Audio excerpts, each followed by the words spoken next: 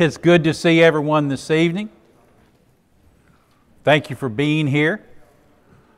I also like to thank those of you who are joining us online. Thank you for being with us.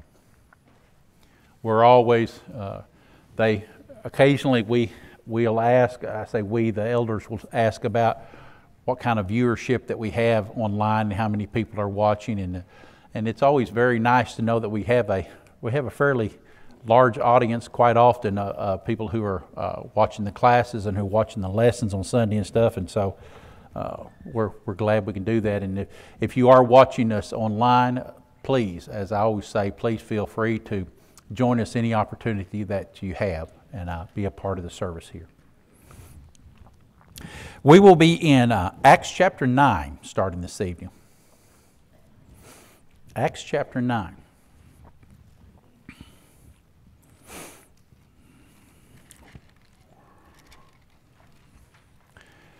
Acts chapter 9 is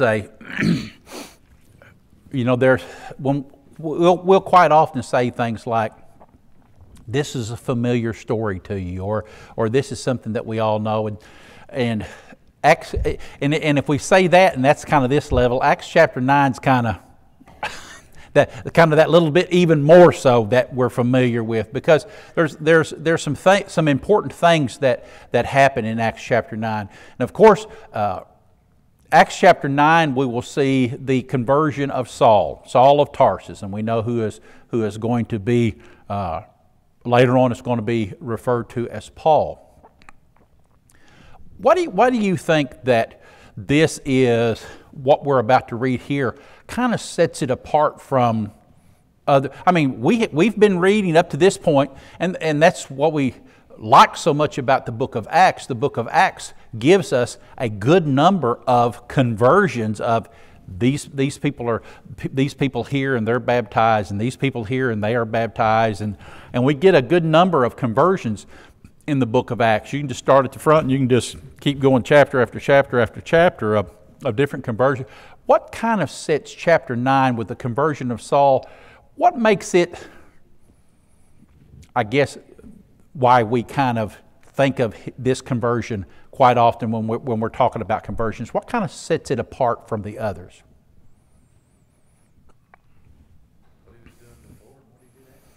All right. Kevin said what he was doing before and after. One of the things that is very obvious. We, up to this point in time, it's not like, when we're reading about some of the other people that are converted, we really don't know their history or their background, do we? I mean, here's a person, they hear the gospel, they believe, they're baptized, they are a part of the church, but we don't know a lot of their history. Saul is kind of an exception to that.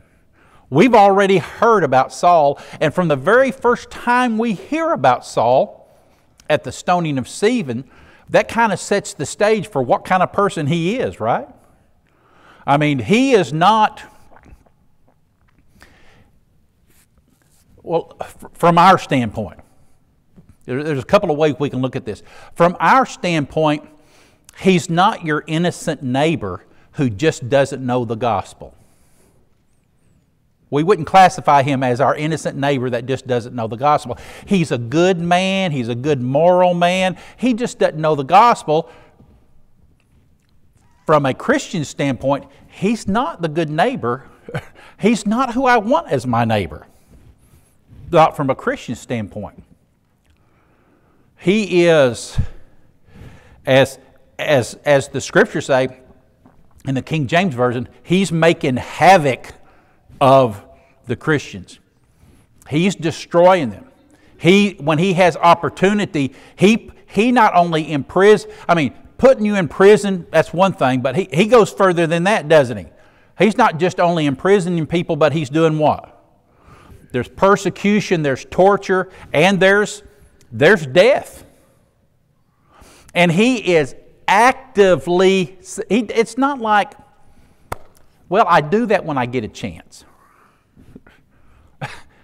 He's doing what? At the start of chapter 9, he's doing what? He is actively endeavoring to go to, he is, where's this persecution start? It starts in Jerusalem. But what is Saul doing? He's extending that sphere of persecution, isn't he? Hey, the persecution started in Jerusalem, and so what did the Christians do that were in Jerusalem? They scattered. Well, if they left town, I'm going to do what? I'm going to go find them. I'm going to track them down. He's a bounty hunter, right? I'm going to track them down. I'm going to bring them back to Jerusalem. So we do know something about him, and all that we know about him, previous conversion, I don't actually have to see a show of hands. How many people would have thought, there's the guy that we need? I mean, how many people, if you lived in, would you have been the guy who said, you know what? I think that Saul guy, he probably just really misunderstands what we're all about. I think I'm going to go sit down and have a little talk with him. See if I can enlighten him. Maybe I can help him out a little. Maybe I can get him to see it our way. No, I don't know about you. I don't think I'd have been getting in the front of the line to say, let me go talk to him. So everything we know about him is not just, and we don't want to say there is, then I don't want to say there's bad sin and worse sin, right? You know, in the Scriptures, sin's sin, right? But if there is an enemy of Christ, and then there's enemies of Christ, and Saul falls into that category of he is an enemy of Christ. And he's doing everything he can to stop the way, as going to be referred to here. And then afterwards, when we read in the Scriptures, and I know we don't have, as John says, there's many other things that happen that we don't have. But these are written that we might believe. But from what we read in the letters that we have, and is there anybody that we read about on the other side that is more zealous than Paul proclaiming the gospel?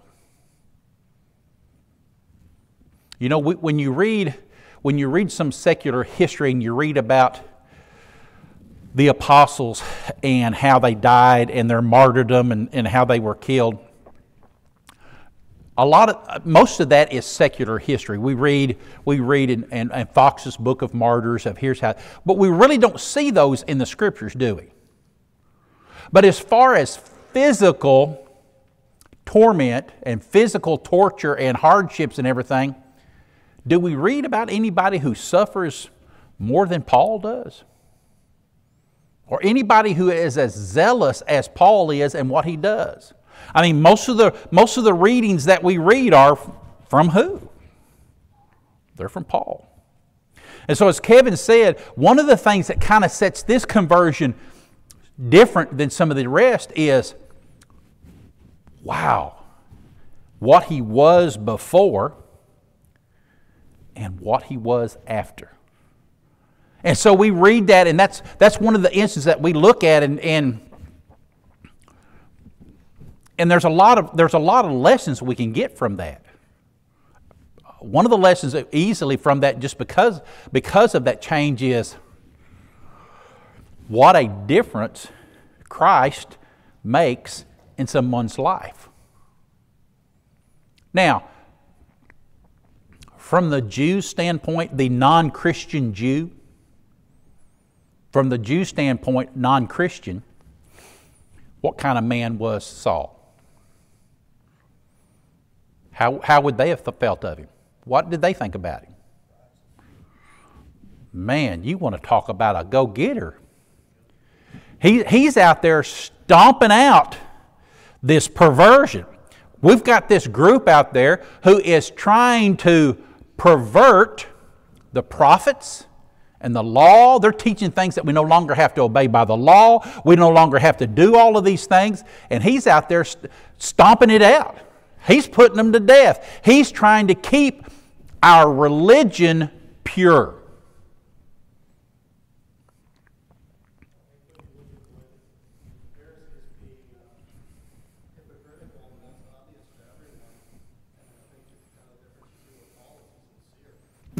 Very good. Thank you, Lee.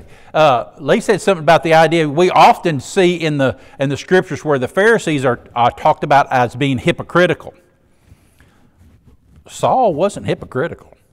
If the scripture said these people who disobey and this should be punishable by death, and he's going to do it.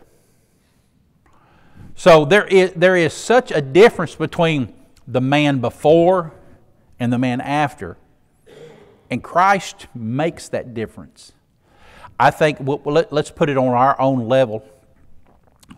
I think all of us probably know somebody, and maybe the somebody is you, that the life you lived pre-Christian to post-Christian is really different.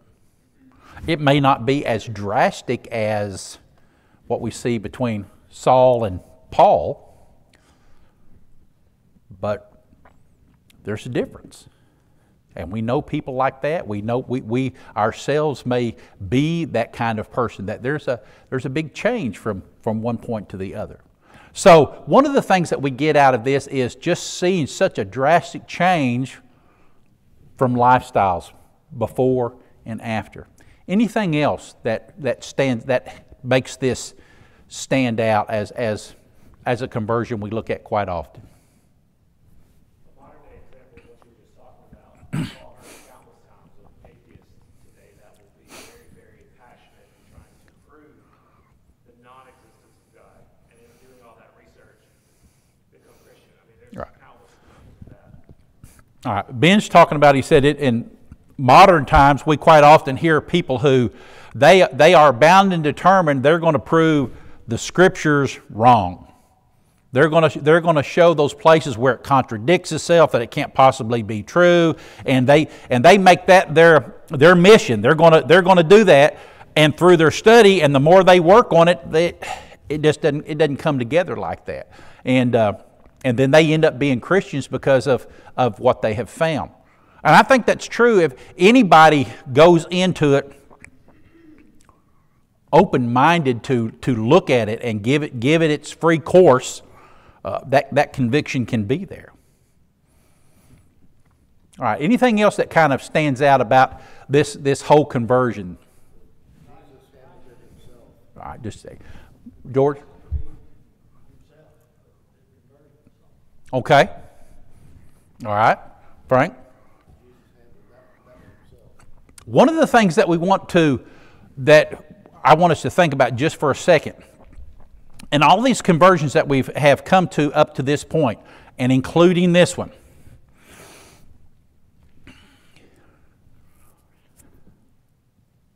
is Jesus the person of conversion?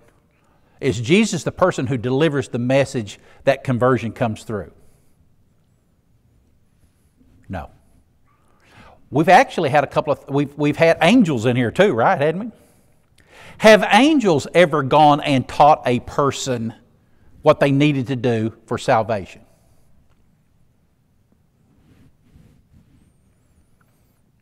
This is a bad one. So whose job is that? Amy. Amy's going to lay it on us. Here am I, send me. It's our job. Jesus doesn't convert. He doesn't convert Saul here. He says, as we get into the story, you know the story, go into the city and what? Somebody's going to tell you. Couldn't have Jesus? I mean, Jesus is talking to him right there. Couldn't he have said, Saul, I'm sending a man to you, and here's what you need to do?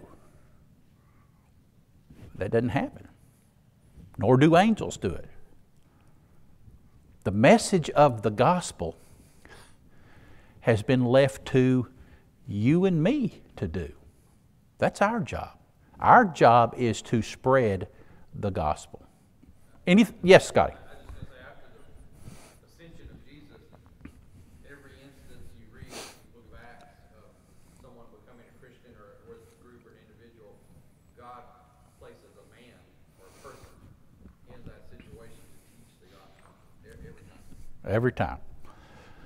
Scotty said that if you look after the crucifixion of Christ and he's gone back, there is somebody put in place to do the teaching. All right, anything else with this before we go on? Anything else you want to mention about it before we move into this story? One of the things that I like to see in this story is there's a period of time here where Saul, there's no doubt by reading in the Scriptures, there's a period of time here where Saul is truly repentant. He's truly sorrowful.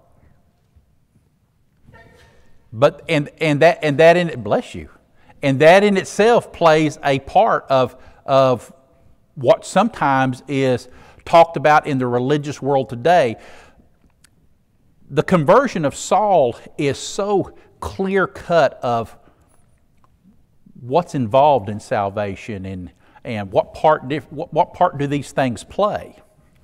And so let's look at it. We're in chapter 9. We'll start with verse 1. And Saul, yet breathing out threatenings and slaughter. Now, folks, slaughter, that doesn't sound like it's a minor thing.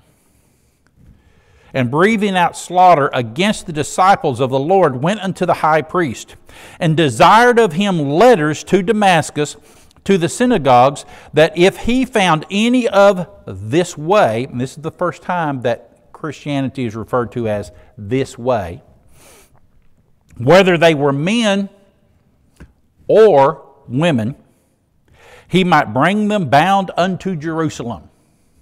He's not a respecter of persons here, is he?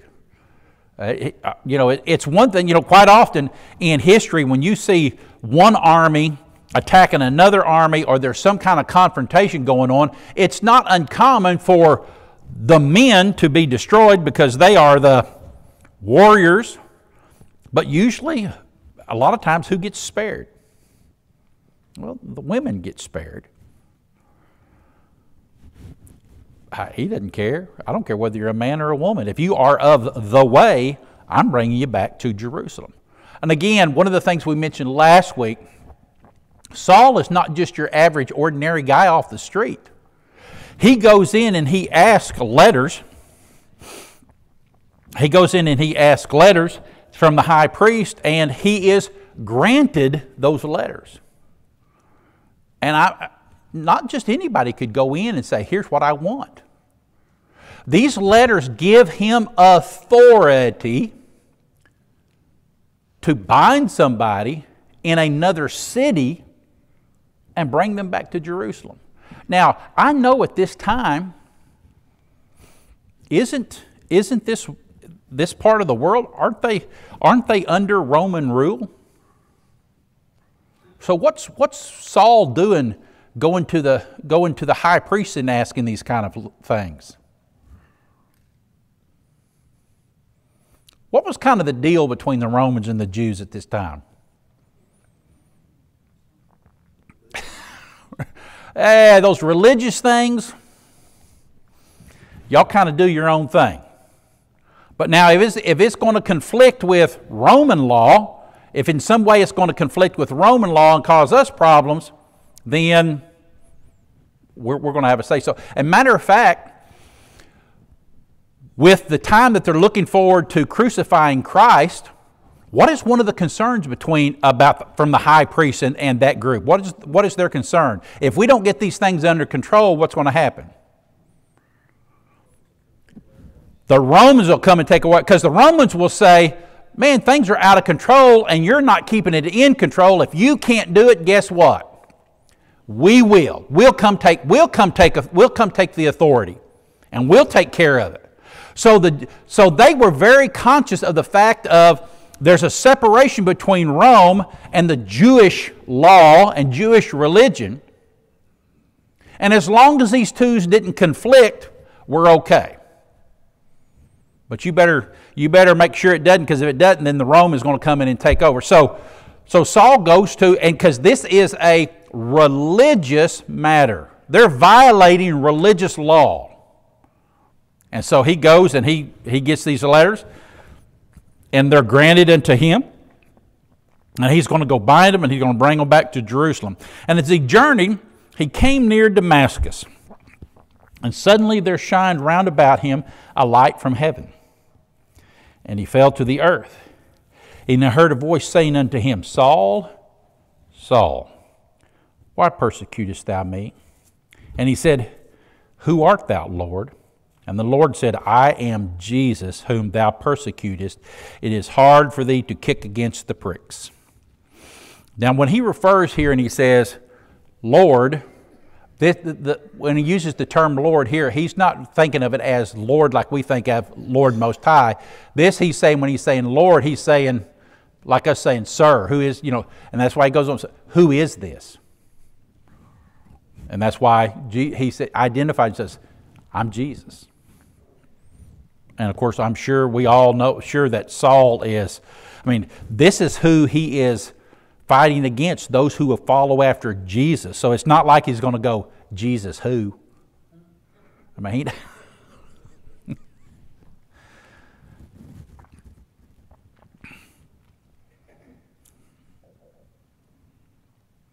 And he trembled and astonished said, Lord, what wilt thou have me to do? And the Lord said unto him, Arise, go into the city, and it shall be told thee what thou must do. And the men which journeyed with him stood speechless, hearing a voice, but seeing no man. And Saul arose from the earth, and when his eyes were opened, he saw no man. But they led him by the hand and brought him into Damascus. And he was there 3 days without sight, and neither did eat nor drink.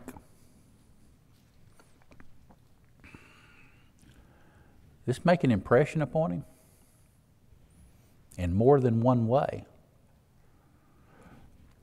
Think about this. How confident, before this, how confident do you think Saul, what kind of a man do you think he is confidence-wise?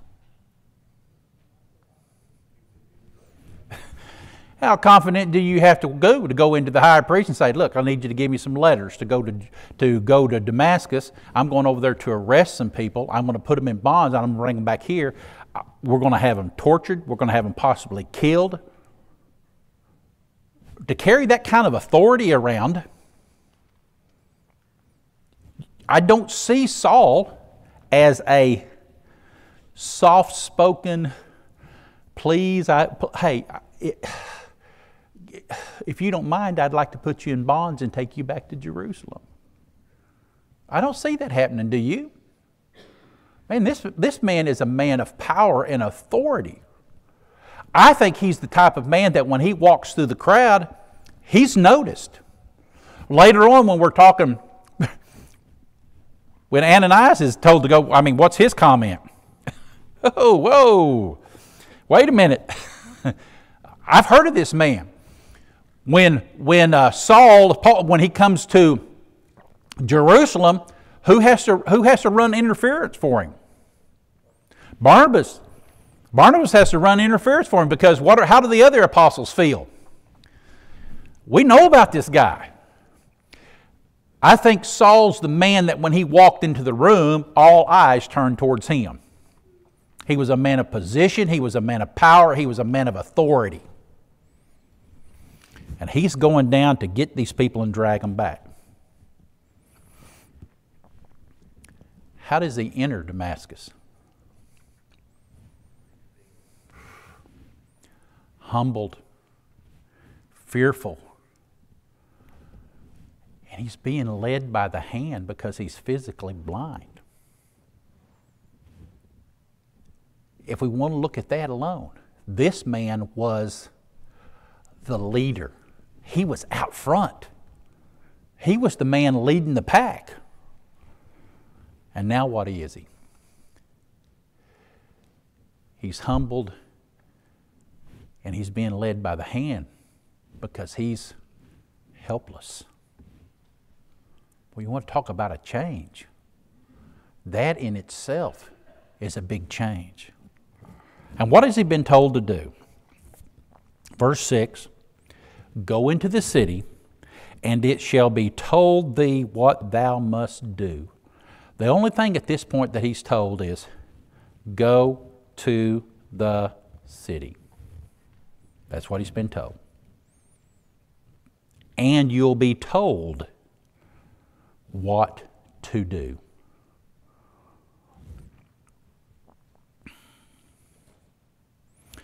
Well, and if we want to go with the King James, you'll be told what thou must do. We put in that word there. That must makes it kind of what? You really don't got a choice here, buddy. Verse 7, and the men which journeyed with him stood speechless, hearing a voice, but seeing no man. And Saul arose from the earth, and when his eyes were opened, he saw no man, but they led him by the hand and brought him into Damascus. And he was there 3 days without sight, and he didn't eat or drink. And there was a certain disciple at Damascus named Ananias. And to him said the Lord in a vision, Ananias. And he said, behold, I'm here, Lord. And the Lord said unto him, arise and go into the street, which is called Straight, and inquire in the house of Judas for one called Saul of Tarsus, for behold, he prayeth, and hath seen in a vision a man named Ananias coming in and putting his hand on him that he might receive his sight. Then Ananias answered, Lord, I have heard by many of this man, and how much evil he hath done to thy saints at Jerusalem.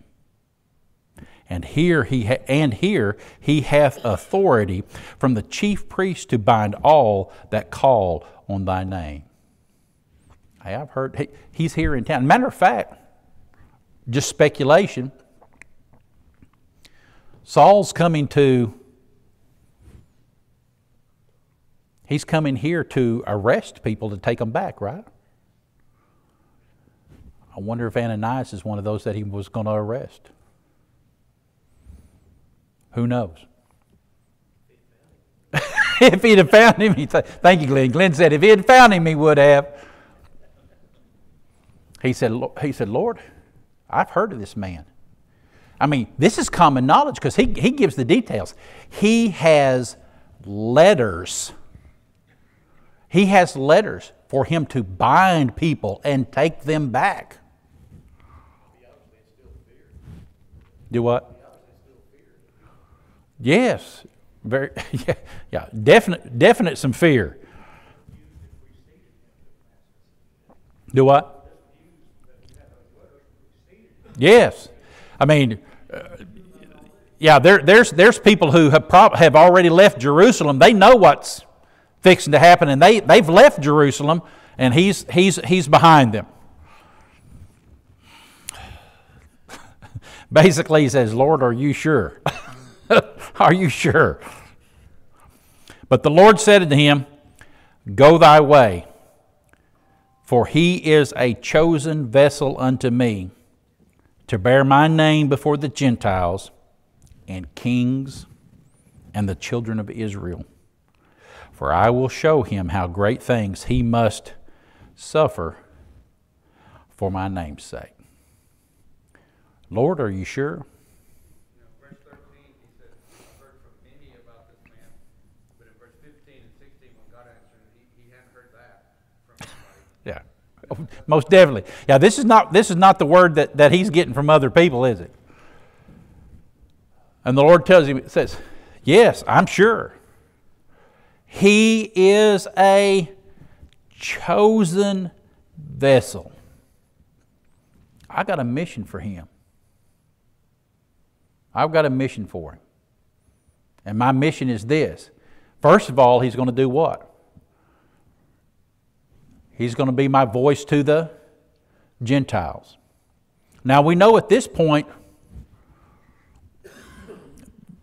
the Gentiles haven't really been partakers of this to any big extent, have they? Said, He's going to be my voice to the Gentiles first. He's also going to do what? He's going to stand and proclaim my name where? He's going to stand and proclaim my name before kings. And He's also going to do what? He's going to proclaim my name before Israel. Paul is a chosen vessel to carry out a message, and I'm going to tell you what his message is broad sweeping. There's nobody left out. There's nobody left out. You got Israel. You got Gentiles. As a matter of fact, so far up as to he will speak my name before kings. But what comes along with that? And I will show him how much he must suffer for my sake. Later on when we read in his letters, and Paul is giving defense of himself, because later on we know there are those who are going to badmouth Paul and say some things about his authority and all these kind of things. And we read where Paul talks about, these are the things that I've gone through. He talks about what he's given up. He talks about what he's gone through. And yet what is the common thread when he talks about what I've suffered and what I've given up? What is his thought about those things? It's well worth it. What I'm going to receive is far more important than what I've suffered through. The glory that I'm going to receive is better than the hardship. You know, all of us at times or another, at one level or another, have gone through some things that were hardships, and when we got through them, we go, you know what? That was worth it. It was worth it. And Paul, later on, it's worth it. What I'm receiving in return is far worth what I had to give up. It's far more important than what I had to struggle and go through. He said, I'm going to tell him what he's going to have to suffer for my cause. Verse 17, and Ananias went his way and entered into the house, and putting his hands on him said, Brother Saul, the Lord, even Jesus, that appeared unto thee in the way as thou camest, has sent me, that thou mightst receive thy sight and be filled with the Holy Ghost. And immediately there fell from his eyes as it had been scales, and he received sight forthwith, and arose and was baptized. Now we have this account. Now this is the account that Luke is writing. Later on, there's two other places where it talks about where Luke is writing. Luke here is telling the audience what happened. Later on, Luke is going to record Paul telling what? Paul telling what happened. And when you put them all together, you get, because when we have Paul talking about it, Paul says, and he said what? Arise and be baptized and wash away your sins. Here it just says his eyes are healed and he was what? Baptized. Now, you and I both know that's obviously from point A, eyes healed, to point B, being baptized. There had to be something in there, right? He didn't just have his eyes open and go, how about baptism? That didn't just pop in his head. Hey, how about... No. Now, obviously the point that we want to make, and that has been made many times from the pulpit, is from the road to Damascus to this house here, is Saul repentant? Most definitely. When he talks to Ananias and he says, when he goes, it said, when he gets there, what is Saul doing? He hasn't eaten. He hasn't drank anything. What's he been doing? He's been praying. And yet, what do we find? He's been praying. There's nobody more repentant. He knows Jesus. And yet, when we put all three of them together, we find out what? He's still lacking something. Because when Jesus told him on the way, he said, I'm going to send somebody to you who's going to do what? Tell you what you need to do.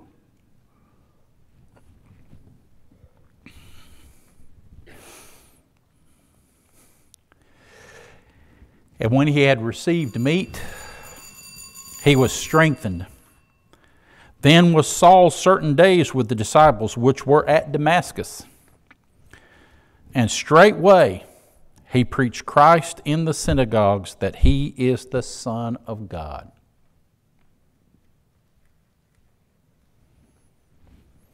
How long did it take Saul to turn around and start saying, Christ is the Son of God? Tell you what I'm going to need to do. Now that I'm one of you, you know what would be best? I need to go back to Jerusalem and get with the other apostles and need to spend some time studying with them. Kind of get caught up on some things.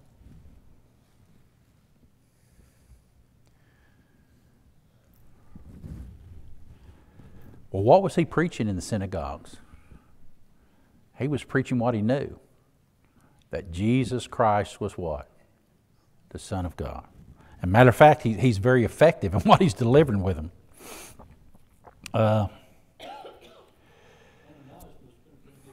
He must have.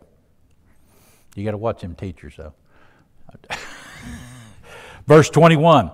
But all that heard him were amazed, and said, Is not this he that destroyed them which called on this name in Jerusalem, and came here for the intent that he might bring them bound unto the chief priest?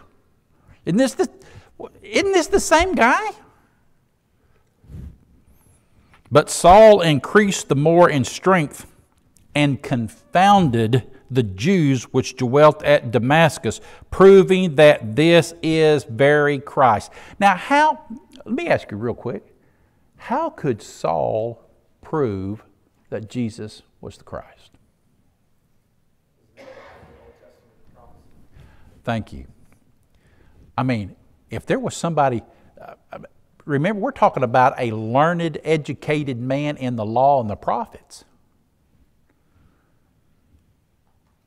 He could take the law and the prophets just like Matthew does and said, this man is the Christ.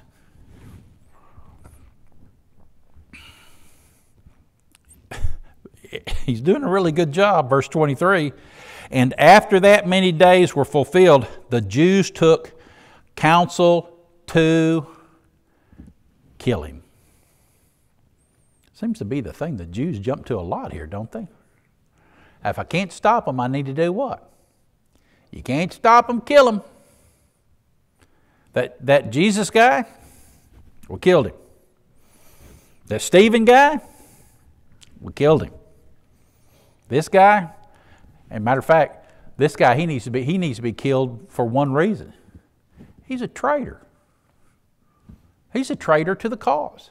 He was our biggest ally. He was our biggest hope in stomping this stuff out, and now he's preaching it. We need to kill him. But their laying wait was known of Saul, and they watched the gates day and night to kill him. I'd say they're fairly serious, aren't they? They didn't say, if we run across him, we're going to kill him. They're watching that. They've got a sentry at the gate. They watch it all day and they watch it all night. We're going to get him.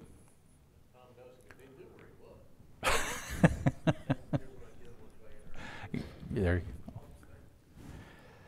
Then the disciples took him by night and let him down by the wall in a basket.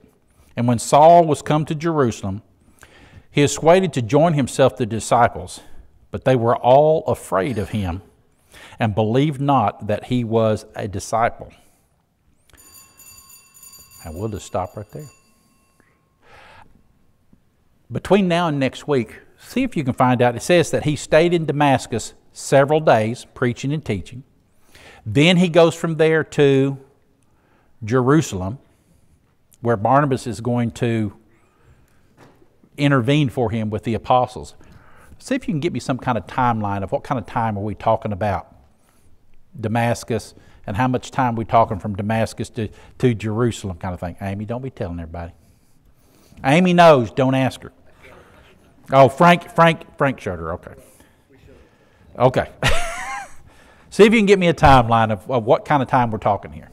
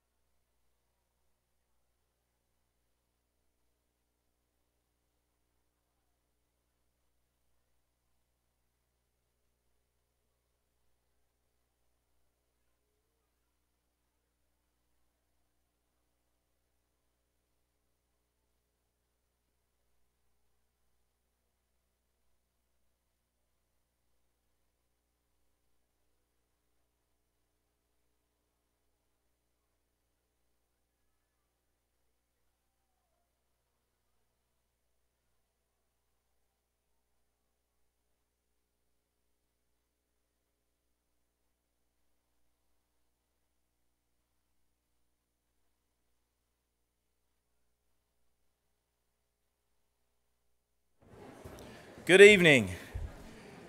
Our first song tonight will be a song called Hear My Cry. It's the one we've been practicing on the singing bee, so we'll see if we can get through it. Then for our song after the lesson, we'll sing In Need.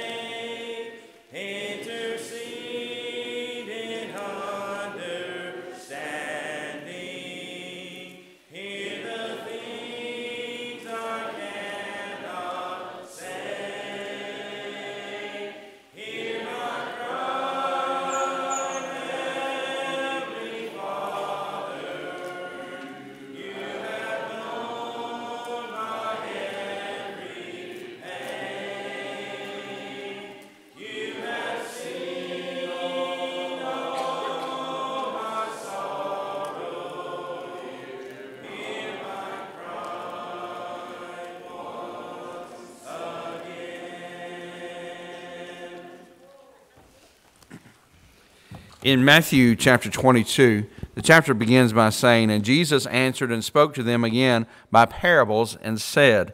And he tells a parable that goes down through verse 14, but we're not going to read it in its entirety because I want to focus on one phrase as we think about Christ's invitation to Christianity tonight.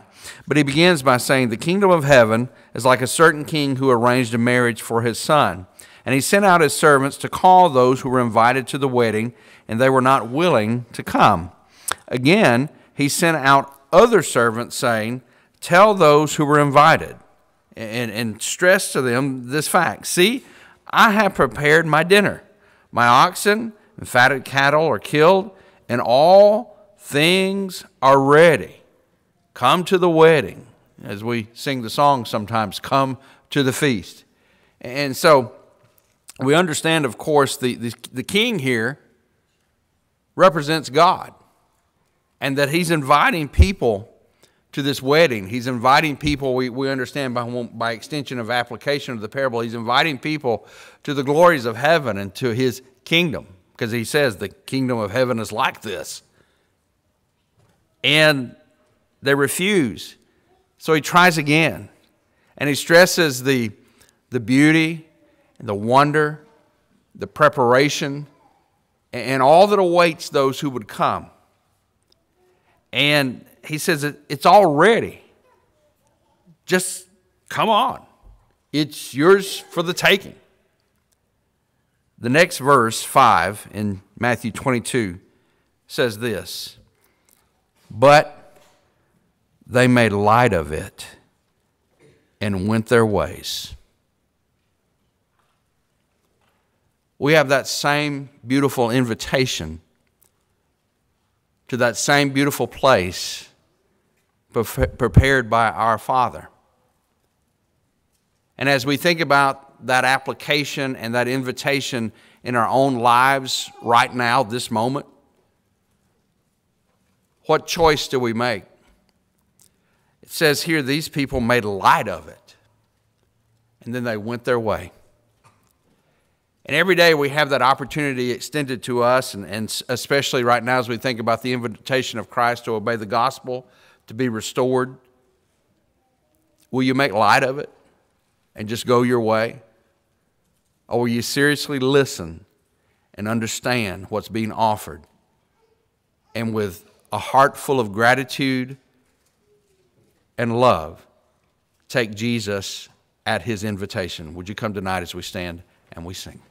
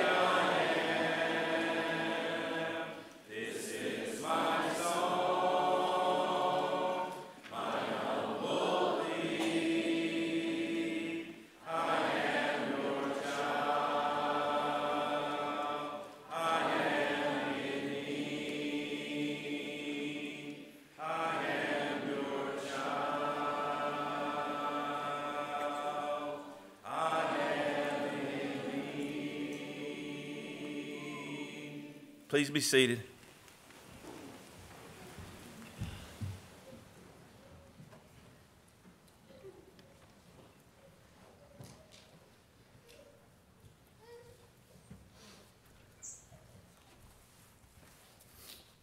Will you bow with me? Our holy, almighty, righteous, all-knowing Father, thank you so much for this day. Thank you for blessing our lives, sheltering us from the storms of life that we have went through last night. Thank you. Thank you for all you've done for us. Father, we need you every hour, every minute. Father, continue with us here at Meridianville. Bless us. Help us to continue to grow closer to one another. And we pray especially for the Hogan family. Father, you know their needs. Continue blessing the medical profession that are dealing with them. Help them, Father, to somehow improve their health. Bless them, please, Father. Watch over us this night, throughout life. Help us, Father, as we walk through life to grow closer to you, grow in faith in you. And Father, when we fail, please forgive us, pick us up. May we go on. For it's in Christ's holy name. Amen.